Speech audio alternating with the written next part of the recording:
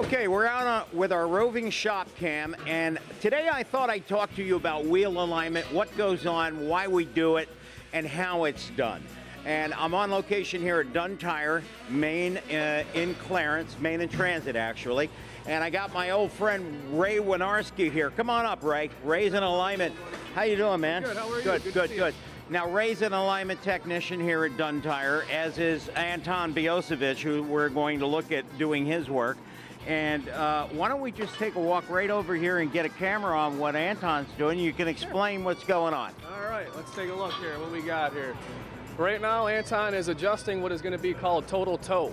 Okay. What total toe does for you, basically, that's most of your tire wear on the vehicle. That's about 85 to 90% of your wear on the tires. Gotcha. Toe is one of the big ones. Right now, that's what he's setting on there. Now, when he's done setting that adjustment and gets that all set, we're going to go to this adjustment right here. This is our steer ahead bar. Okay, now stop, because if we can take a look at Anton, he's going up a ladder and going into the truck. He made a minor adjustment going into the truck. What's he doing? Right now, he's just going to shake the play out of the steering wheel. You're going to start it up, get everything back together, get all the play out of the gearbox. Especially on an older vehicle like that, you want to make sure you get the best, getting the best steering wheel, being the straightest, and that'll give you your best alignment. You want to do that a few times just to make sure you get everything out of the wheel there for you. So what's happening is he started up the truck. He's got the power steering working so he can properly straighten the wheels. Yes. And then go back to resetting it again. Yep. He moves the bar, goes up, straightens it out, comes back down, makes an adjustment. Yes, Tom. Even if it's only the total toe one, which isn't really nothing to do with your steer head, you still want to shake it out to get your, you want to do that 2 to 3 times per, even though you're doing the total toe and the steer head. Okay. You still want to do both just to get all the play out of the gearbox to give you your final set on there. Very nice. Now, show me what's going on here on this screen. This is going to be your driver's side. This is your driver's side camber, your driver's side caster, and this is going to be your total toe. This one's a little different than most vehicles. Okay. Basically what you want to do when you do this, since camber and caster is good, we want to leave that alone. Total toe, as you can see, is pretty much right where we need it to be. Yeah. And now we're going to start working on the steer head, which is going to start going in the vehicle and giving you the start up and giving you the running out to shaking that wheel there for you to give you a proper alignment. Okay, now what is spec on the total toe on this? Spec on your total toe on this vehicle, if you want to take a look on the camera here again, we're going to go from 0.08, which is our minimum, and then we're going to go to 0.44, which is our maximum. So anywhere in between these two numbers is considered good. That won't cause any wear on your tires. And it's ideal that you get it in the middle because then each wheel is evenly adjusted. Yes, and when we align it next time, it makes it a little easier for us because, the more you get it dead center, it'll hold a lot better for you. Especially with the, that's a lot of, you got almost a half a degree here, you know what I mean? So the better you get it in the, the more you get it in the middle, chances are the more it's going to hold up for you in the long run and you're going to do a good job. Now, you referred to the two angles, camber and caster. I think it's important that we explain to people what that is by just kind of walking over here to the truck. Sure. Now, if we can take a picture of the tire straight on, like this. Talk to me about camber. What is camber? Well, if we're looking at camber now, let me get my hand in here. I'll kind of give you an idea how the wheel is going to tilt.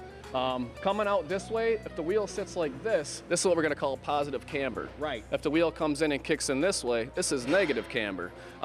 It's about 10 to 15% of your tire wear. If it's out worse than that, like if you get into an accident or put struts in, which will bring that out quite a bit, it'll be a little more worse than that, obviously. It'll give you more than 10, 15%. But as a rule, that's about what you get out of a camber adjustment, 10 to 15% of tire wear. Too much positive camber for too long, you're going to have outside rib wear on the tire. Too much negative camber for too long. With the tire tilting in like this and looking like a lame duck, you're going to be looking at negative camber wear. Yes, that's what it'll do exactly. And correct. wear will be on the inside bar. Inside if it's sitting negative, outside if it's positive.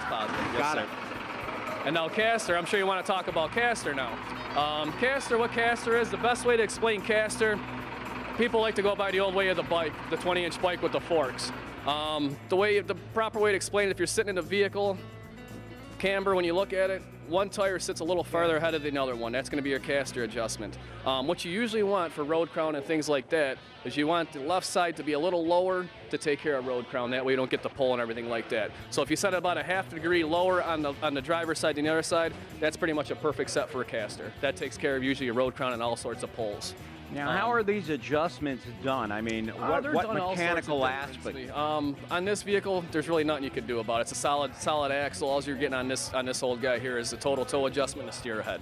Okay. On another vehicle, it could be a lot different. Some vehicles, you actually got to loosen the lower control arm and shift it that way. On the older cars, Tom, like say like the 68 Mustangs, cars like that, you actually got the long caster rod that comes in, and that's adjustable by doing that, by pulling the arm in or forward. Okay, yes. gotcha. Yes. Now, I mean, they're all different. Most front-wheel drive vehicles are not caster adjustable. Most vehicles. Okay, so when you got worn parts, you got to align it again. Yep.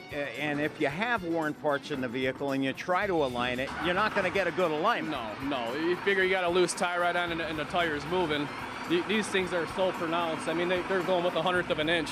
And if you got a half an inch of play in your tie rod, and obviously that side that's loose, you're not going to get that side right. You know what I mean? That's why they want you to have a tight front end, plus safety reasons too. That's more so the biggest reason, safety, but yes. You know what, Ray?